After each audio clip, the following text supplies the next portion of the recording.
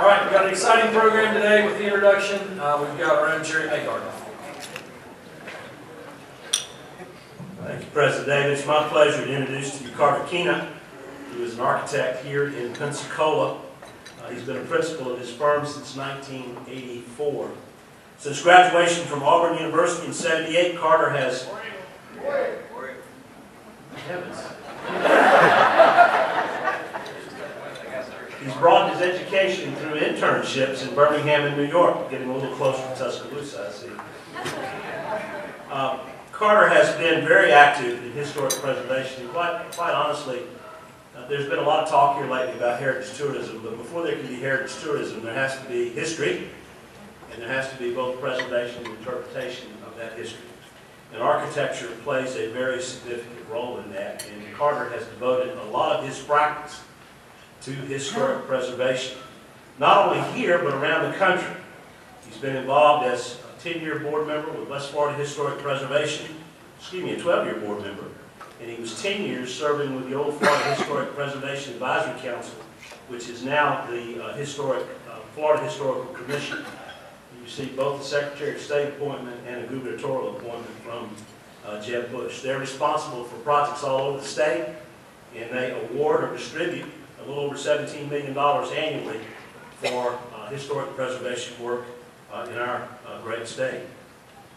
Mr. Quina opened his professional practice in 1984, and his firm, Grundhoefer Architects, has grown to one of the most recognized firms in our area. Carter has also maintained a consistent dialogue in the academic community over concerns regarding ongoing exploration into architecture and historic preservation. It was this interest that culminated in a master's degree in architecture from Tulane University. Can I get a green wave? He has lectured on many occasions to students and colleagues, and his work has been featured in numerous articles and video presentations or productions.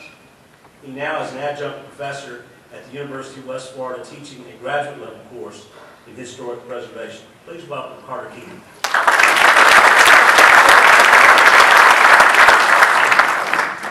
Gary, I sound pretty good. I had no idea you guys had so much fun here.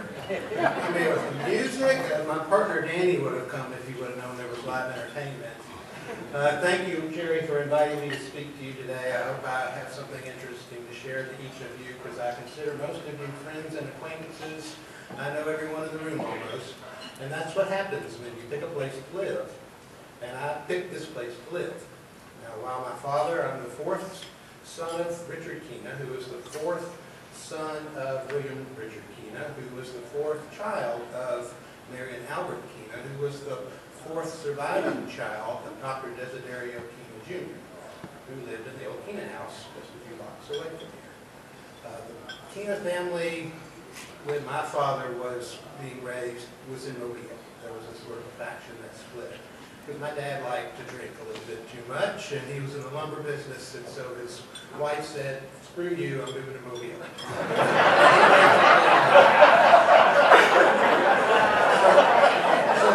So for that reason, I have to apologize often to the Quinas that I meet in Pensacola that I did not grow up with and did not know, but should have.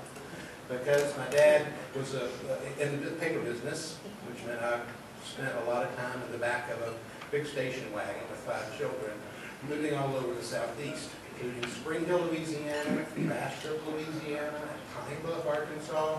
If there was an award for some of the 10 worst streets in America, those places probably would win those awards. I picked Pensacola for lots of reasons. I was at the time working in New York. I had quite successful in New York as an intern. It was funny, I was the Auburn graduate, and all these Cornell and Harvard and MIT and Syracuse graduates were all working with me, and they were actually working for me, because I understood how to get things done. And I've carried that forth with me. As soon as I could take the test to graduate as a professional architect, I did. I was very fortunate to pass it the first time. That's not always easily said. And so I'm registered in New York and 5 other states now. And when my wife Charlotte and I decided where did we want to return to on the Gulf Coast, Mobile was a suggestion, Point Clear, Fairhope was a Daphne, New Orleans, we looked east of here. And what I did when we visited the first time in Pensacola and went to North Hill, I had visited only a couple of times, of course, where did I go? The beach. That this time I visited the historic districts, I visited the downtown. And for these reasons, it's why I picked Pensacola. And it's really created a career that I'm very proud of and had some success with. And I think all of y'all have been in many of my projects. They're either churches, and you're here to brag on that for me a little bit. Where do you go? Thank you. Henry's here, and many of my churches have been in historic places. Historic buildings, including the Cultural Center, those projects are all here. Old Christ Church, one I'm most proud of. But two really important things, historical things, happened last week. And one of them was that Palafox Street was named one of the 10 most important streets in America. And the other was that my daughter Natalie was married at the Barclay House last week. And we had a wonderful place. The Barclay House, we all know it and love it very well. But it was an extremely well-done restoration that George did for West Florida. The project and the grounds were done at a Pensacola level.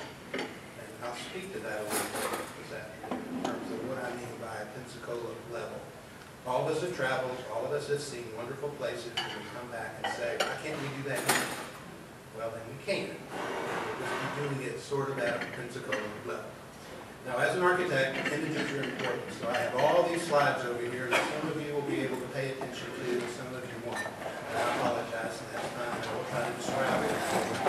But this map right here shows that my firm probably had a hand in making Palafox Street one of the 10 best streets.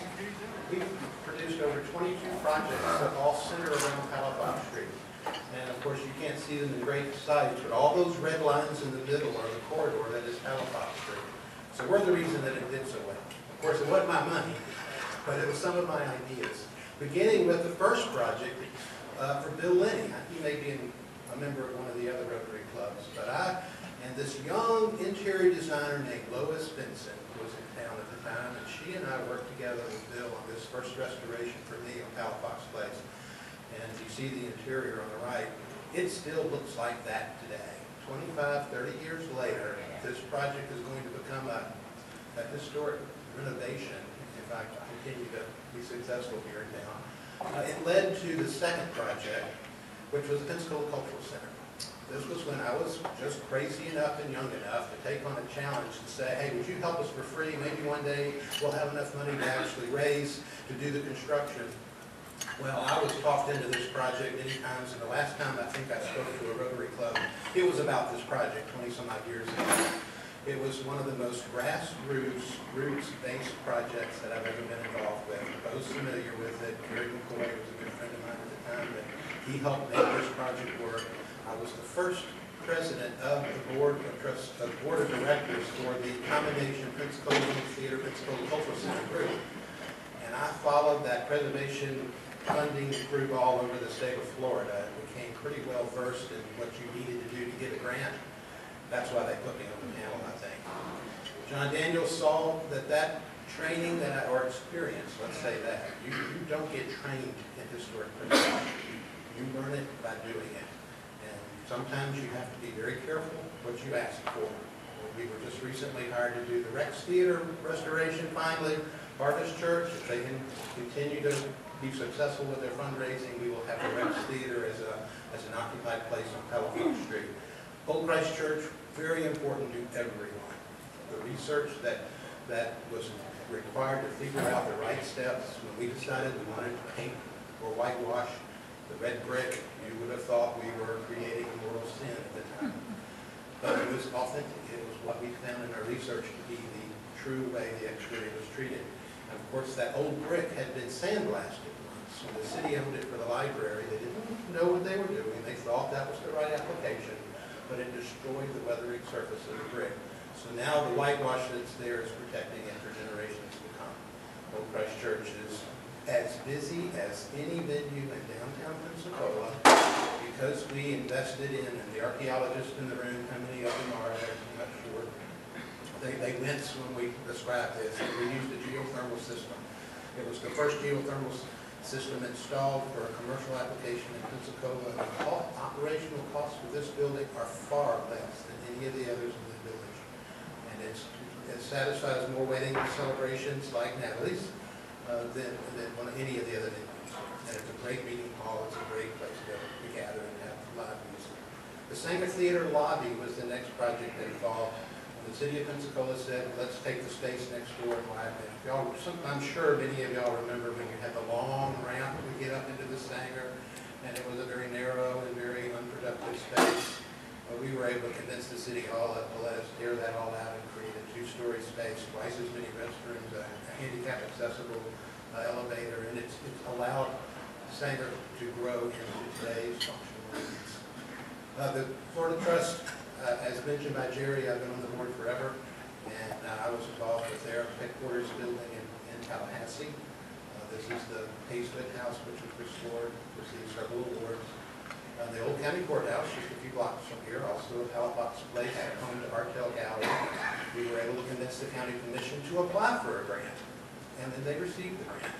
And then that money was then used for the restoration of the lobby, removing the old, remember the old mezzanine? You'd walk in and the ceiling would be like this and the stair would be here. Well, we found wonderful details that were now uncovered. We're hoping to convince the county commission to apply for another grant so we can finish the second floor of the old commission space chambers. Above that lay-in ceiling is some of that beautiful plaster detailing that is what I've had a couple of county commissioners wish they could move back into the old building. We won't go there. The Imaging Theater, thank you Impact 100 ladies, who's ever here. They finally were successful this weekend in getting their grant to put the lights that you see are missing in the old wood ceiling there. This is a project that was almost burned down about 3 years ago. The fire in the building just adjacent to it. And they were able to use fire insurance money plus some state grant money to restore it as Walker Willis Jr. intended. My house in North Hill was designed by Walter Willis Jr., and he also designed this project, so I feel like I've walked in some of his footsteps, and I've learned quite a bit about how to fix, and that has helped me make decisions in terms of other renovation projects. That's an important thing that keeps us at a level of what's right for Pensacola. And the Governor Perry House, I know Jerry's fond of this particular project. The first restoration was when the Scottish Rite had it, and then it's now owned by the First United Methodist Church. This has been restored, and this was an uncovering thing. We had to go through layers of those ceilings to find some of the original old wallpaper, and we had a big argument about Greek revival. And if you've ever worked for churches, you know a big argument can become pretty big about carpet color. So I've been involved quite a bit of that in this discussion. And of course, Dr. Benz, I'm not sure you made it, but I wanted to honor her with the Florida Public Archaeology Network. This is a big deal, and the headquarters are just a few blocks from here. This is the old L&N terminal. It's now exhibit space, and their offices have been relocated a few blocks away from Theophilus May, who, Ken, you're in the office. Theophilus, before he passed away, said, you and I are the best architects in town. So, Ken, we're going to leave. Ken Wolf. And then after Hurricane Ivan, we had quite a bit of dealing with downtown preservation activities that were going back, fixing things that were muddled. You've all heard the term muddling, and you remodel instead of remodel. Each of these churches had roofs on them that were new technology type roofs. It was an imitation slate. It was a tile roof that was not the clay original bleachy tile.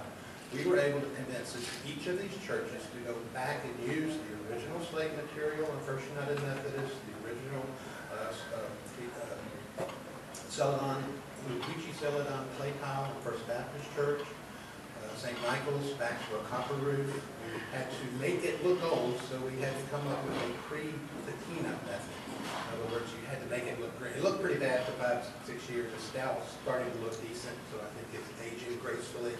And St. Joseph's Church, it received the most dramatic amount of restoration needed. Its roof was caved in, and we were able to use old photographs and old meeting minutes from the parish to describe what it looked like before. And when Bishop Ricard, before he had to move to another position, he adopted this church, found the money for us to restore it properly, and it was his favorite church before we left Pensacola.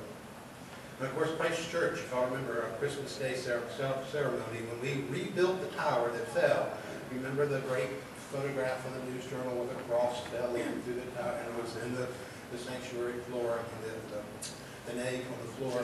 We were able to rebuild and reconstruct that. And again, I didn't use plastic parts. I wasn't going to allow them to build it out of concrete. We were going to use authentic terracotta, which required 8 months just to acquire it. Wes Caldwell is a member of the church, and he kept saying, I can do it cheaper, I can do it cheaper.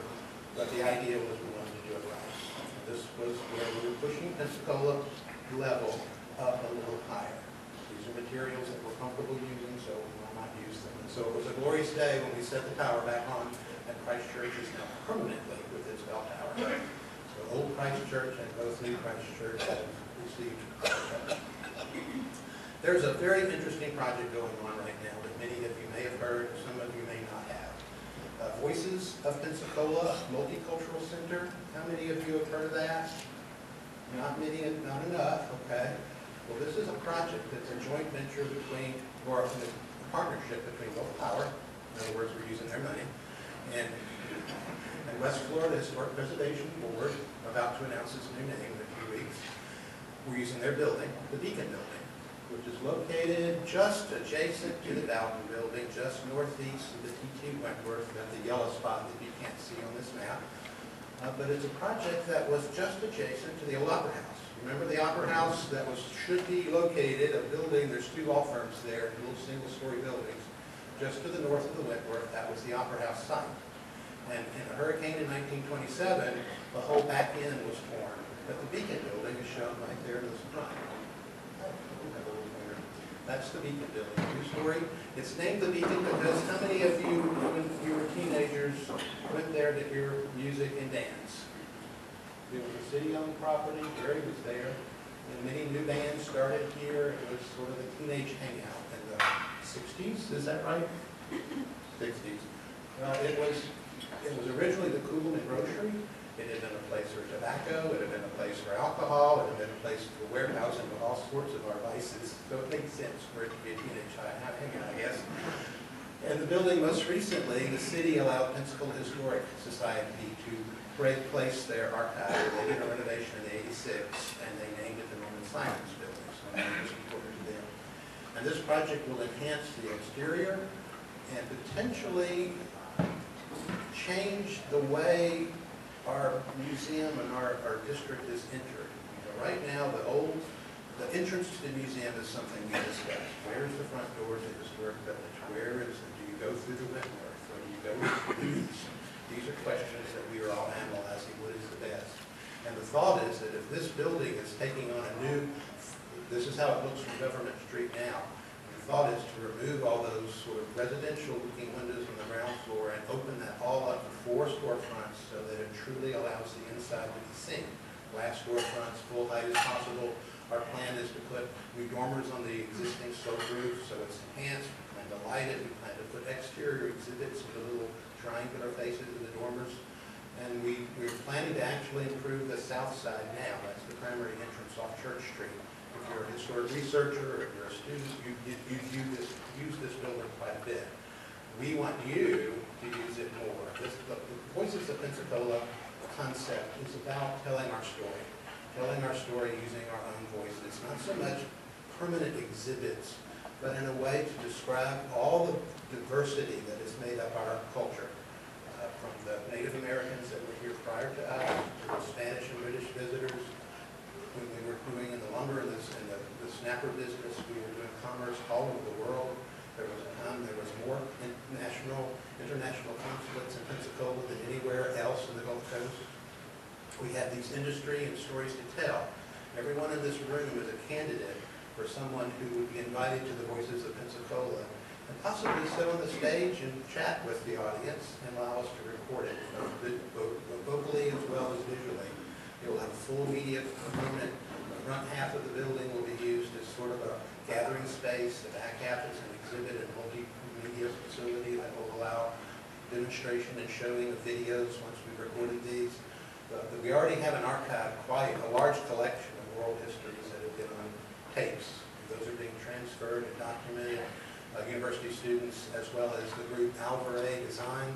They are helping us come up with a new technology on how to make museums relevant. How do we turn this idea of historic preservation into something that we talk about every day? You know, the new Navy Federal Navy, the Navy Bank building, Maryland Hess's building is going in on the corner, under construction now on Halifax in Maine. We had a large conversation in the Architectural Review Board before we approved it about the appropriateness of that interpretation of our historic past. 20 years ago, it would have been a glass tower that was proposed completely inappropriate. Now we have matured as a local cultural heritage group so that we are having a conversation of a much higher level. I believe we're able to push this bar further up. In Pensacola's level, let's increase that. We visited the Rosa Parks Museum in Montgomery. This is some examples of how the exhibit space and the research and archive space might then be used in the Poison project. We intend to start construction. We had bids. The bids were a little too high. We all know that. We're now working on bringing them back in line without losing any of the function that we intended. We hope to be under construction within 3 or 4 weeks and hope to be open for business in 2014, around October, September, October is the goal. Now, a project that's ongoing that I'm a little less involved with, but it's the Chuck Alvarez Design is doing, thanks to a BP grant, the update of the T.T. Wentworth Florida State Museum's Five Flags exhibit. And he sent me some of these this weekend that if you can see them, no one else has seen these shots. This is talking about his interpretive plan for the City of Five Flags exhibit. In other words, you all know the ground floor of the Wentworth is under construction right now. There's a big sign talking about it out front. In fact, we just tore up the sidewalk out front. We're going to pour that again, so it'll be nice and new with the new opening, which is scheduled for a couple of months from now. This is supposed to be open by the end of November. The deal with BP is you have to spend it quick or lose it. And so all the ground floor will be tied into a demonstration of our Five Flags, beginning with the wilderness, water, woods, and wilderness. This exhibit will introduce all new technologies. It will be the largest digital LED screen in Pensacola. You know, we have a Naval Air Museum, and his group is involved with many of those exhibits. So we're bringing some of those technologies, the things that work, the things that appeal the most to the visitors, because we can track that stuff now. We know what people like, what they don't like, and we're putting this in this museum. It's going to change dramatically the experience, and that's the key. The experience has to speak to each one of us on a level that we appreciate it. And then the problem with the museum is that it never changes. Well, this will have technology that's changing all the time. Both of these ideas is something that's interactive. We all worry about our kids having too many devices. Well, they grew up with those. Because they grew up with technology, they want to talk to people when they're in the educational mode. So my students I'm learning from the students that I'm now teaching that they really do cling to this one-on-one event. What we're doing here today is still very important. Internet education is not going to take over, it's going to simply supplement. We'll describe the British group, we'll describe the territory to statehood, we're talking about a new city in the New South, and we're actually looking toward having the past as a prologue for the future. And so the way that we are demonstrating this, none of this looks like what you've seen before, so this is new stuff. And it's a $500,000 exhibit. I don't think that the curator has ever had a budget in the history of West Florida Historic Preservation Board to spend so much on a single exhibit. So this is really a big deal. These two projects, Voices, and what we're doing with the Five Flags is a big deal. We'll be, I know, all invited to big openings, and please send, we're always looking for that hook. We have the beach, that's a hook. We have a wonderful named Halifax Street, that's a hook. How do we make this stuff even further? In other words, how do we make all of our streets in the top 10, rank in the top 10? Why just Halifax Street? So, again, my slides are a little too small, but I'll describe my intention of this. We've been looking at a big picture of downtown Pensacola for quite a while. We've been trying to understand what's right and what's wrong about it. We're trying to identify those opportunities. And logically, most of the opportunities are in the undeveloped sites, and most of those undeveloped sites simply are paid for parking. So in many ways, those opportunities are pretty affordable once we realized that's the right thing to do. We have a master site plan that now shows the historic village from park to park. We've sort of been describing that from Ponderosa Urban End to Seville Square, this is the historic Pensacola village. It does include the Florida Public Archaeology Network, just south of Bayfront, and it does include the Barclay House, which is also beyond this. But what I did is a map, and it's hard to see here, but I'll describe for you that this is on the top of the map is a photo of St. Augustine. We are always in competition with St. Augustine. We're older than St. Augustine. We're better than St. Augustine. What we need to do is engage what's working in St. Augustine that receives about 12 million heritage tourists a year compared to our less than 2 million. What is it that's working? And I did a map here, and this sort of overlay, you see the orange thing, that is the historic footprint of the walled city of St. Augustine. On the right lower side is where the fort is, and on the west side is where the old custom training house. In the middle is the Constitution Plaza. This is overlaid the city of Pensacola, and I'll be glad to email this to anybody that has an interest later, because I know it's hard to see. But the Maritime Park is on the bottom left corner, and the Barclay House is on the upper right corner. In other words, St. Augustine fits in between Maritime Park and the Barclay House. Now the difference is for us, is we have a lot of holes, we have some gaps, we have some unconnected pieces to that. All of us, how many have been to St. Augustine? Most people, yes, right. See, more of you have been to St. Augustine that knew about Voices of Pensacola. That's part of our problem, when we recognize that. But St. Augustine, when you're there, you leave your car in the spot. They have 1,000 parking space garage in one spot related directly to the visitor center, from which you can have 5 or 6 different modes of transportation, whether it's trolley or carriage or walking or a cab or a linked little train thing. Walking from there through that village, you never feel like you're walking very far. There's always something to do at each step. That is what, when you heard the term walkable cities, that's what that's about. When a city is such that you want to leave your car away, that's when you have a walkable city. My contention is that Pensacola, the scale of what we have to our major components, we just spent a lot of money on the Maritime Park, and it's becoming a wonderful destination. Its distance from there, Jerry says he walks to the ball games. He lives just next to Barclay House. He's got the best front yard in America. And if we connect those, we will start having the same impact that St. Augustine does without doing much else. You know, in other words, this is not a big money venture. These are baby steps that we can do because we've been doing them. The first 10 slides I showed you were those successful historic preservation projects that we completed. All of this was done because it was the right thing to do. We restored in a capacity that was of the Pensacola level. And I'm suggesting that we need to raise the bar a bit. If you can see the slide on the right, I'm actually standing in Terradona Street. My camera to the right is looking down Zaragoza, one of the most beautiful landscapes, historic sites in Pensacola that we developed. I immediately turn to the left, and that's what we see.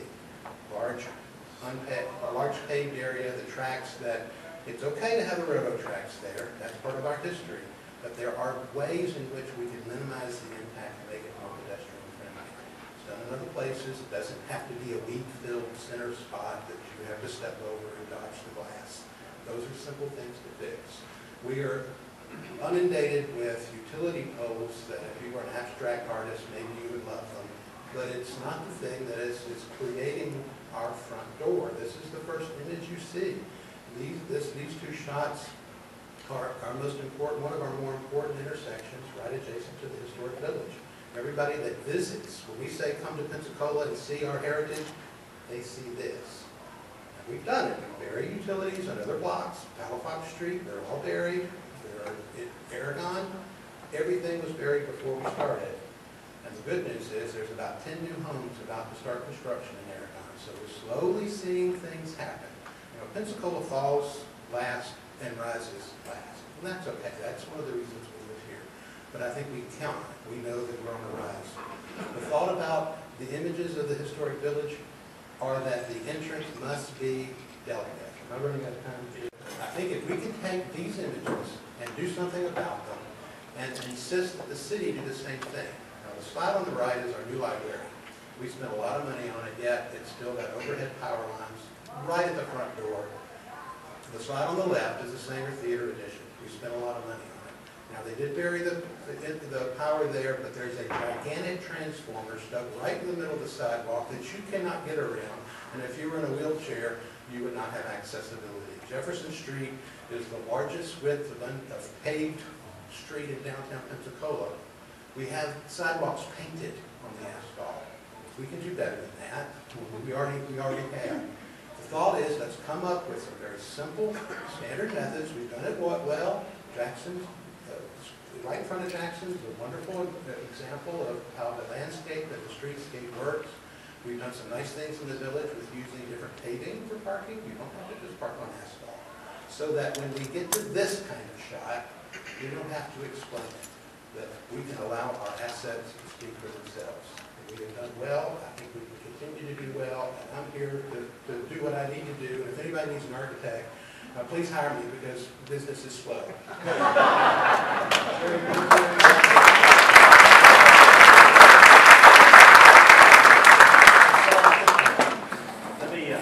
Carl, let me say, your body of work is extraordinary. We appreciate all your work here in Pensacola, historic Pensacola.